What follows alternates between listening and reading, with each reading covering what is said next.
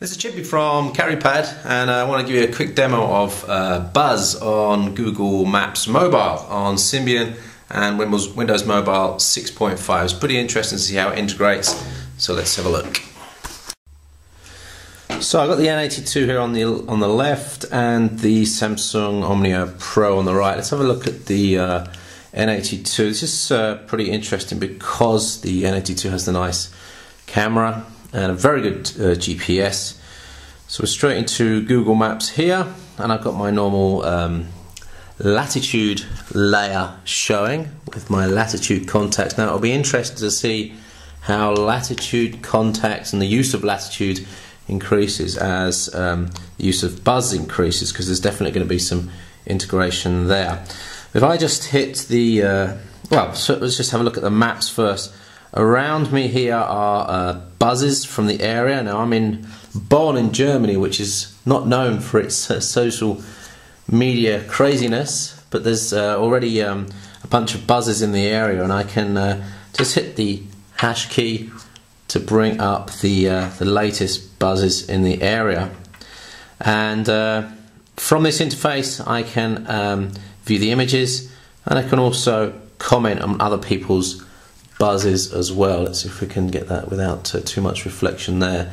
So there's me commenting. What you can't do is get any more information on the person, so I can't find out about the person and try and connect with them on Latitude or Google Mail or anything like that. So clearly there's more things that could be done there. But if I go to, let's have a look, go to my favorites, which is on the star key. The star key's there. And if I go to, let's say, where was I recently? Convention Center, Las Vegas. So that's going to go straight to the map. Got a low battery sign there. And there you can see the local buzzes there. So you can imagine a situation where you could just load up favorite locations. Oh, sorry, that's latitude that I'm showing there. But if I move around to one of the buzzes, click on that, shows the location and the buzz. It's just loading the address there. If I hit the hash key again, it will load up all the local buzz list for that map area. It's taking a little while to do that. This is working all over 3G, and not sure why that's taking a long time there to load up the buzz list. Let's try a different location. Go star again. I'll go to a hotel I was at in London last week, and let's have a look, see if we've got changing access point. Maybe Google's gone, Vodafone, my local provider, has gone down. It looks like it might have. Here we go. So here's the buzz in the current viewport around that area. Someone's saying it's basically Twitter. Oh, that was just the ones loaded up from Las Vegas. But let's have a look at the buzz list for the local area. If I go to one buzz, then I can see the hash key, and that should load up. There you go, very quickly. So if someone's at work here, I can comment on them. So really interesting integration between location, photography, and social networking. So the other thing I can do, of course, is add a buzz, and I can select a photo. I can actually take a new photo.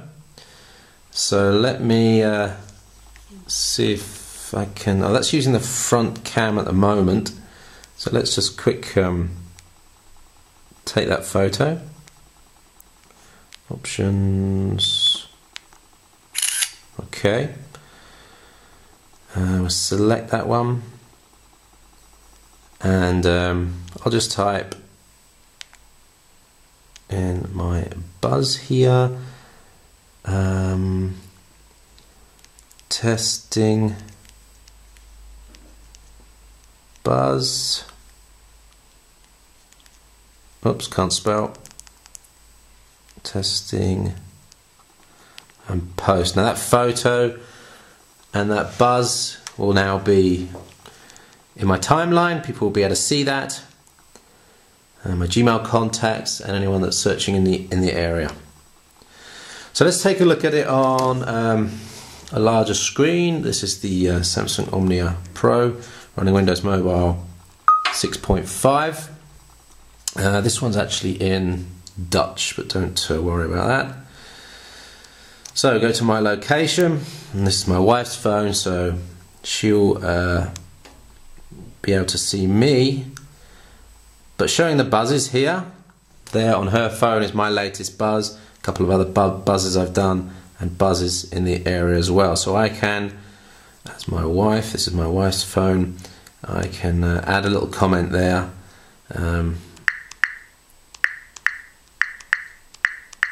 Oops.